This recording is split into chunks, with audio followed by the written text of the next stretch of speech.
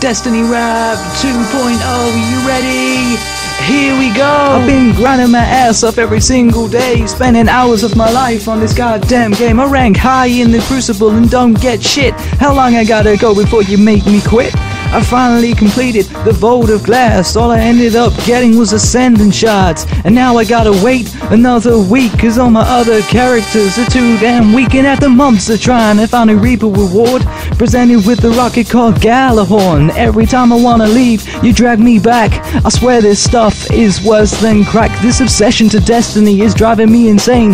How can I be addicted to a goddamn game? Soon I'm gonna need psychological help. If I don't, my brain might melt. Someone's gotta help me, I'm addicted to Destiny. Somewhere in the dark abyss I can hear it calling me.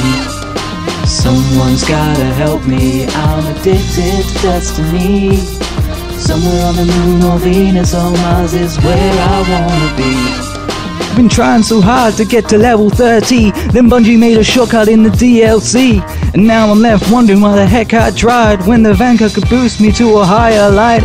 And now there's this new raid called Crota's End, but all you wanna do is cheese it with your friends? Why even bother playing the goddamn game if all you're gonna do is make it super lame? I keep grinding and grinding for an exotic gun, but all I keep getting is green engrams. It's kind of annoying to end a strike this way. When my friend gets 2 icebreakers in one day, I'm like, seriously Destiny, what the fuck? What have I done to get such rotten luck? Maybe it's time I call the whole thing quits, but then I get peer pressured into playing it. Someone's gotta help me, I'm addicted to Destiny.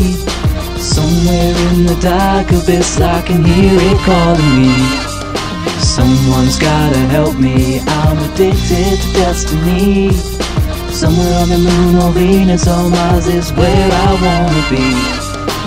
Why oh why do I keep playing this game when there's a lot less stressful things to do with my day? But for some reason I keep coming back.